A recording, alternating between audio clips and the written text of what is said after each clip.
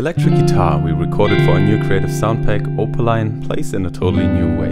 This guide will show you how it's laid out and what you can do with it. Basically, you play chords and motions in each scale. In the lower 2 octaves of the instrument you get chords. These chords are based on the root note that you're playing. On default, this will be C major.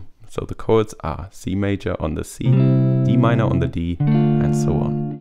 E minor, F major, G major, A minor, and B diminished.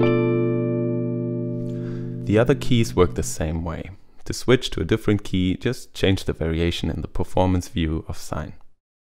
The chords are always mapped in the same range, so for E flat major, E flat is now E flat major, F is F minor, G, G minor, and so on.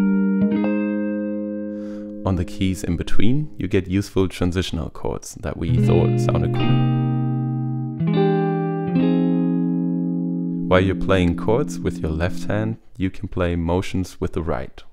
These motions are mapped in the upper 2 octaves of the instrument. These are little motifs or flourishes that you can add to spice up your chords. There's also a nice detail in the dynamics. We recorded 3 layers for each key, with each layer being a different chord version. So depending how hard you hit the key, you choose which one is played. On the lowest layer you have the chords I just showed you. In the middle they are mostly 7th chords, and if you press hard you get suspended chords. This is all dependent on the scale that you've loaded. Using these layers gives you a lot of flexibility. It sounds like a lot of theory, but you'll find that it's extremely playable. Improvise a while and you'll soon lock down ideas that you would have never thought of with a conventional instrument.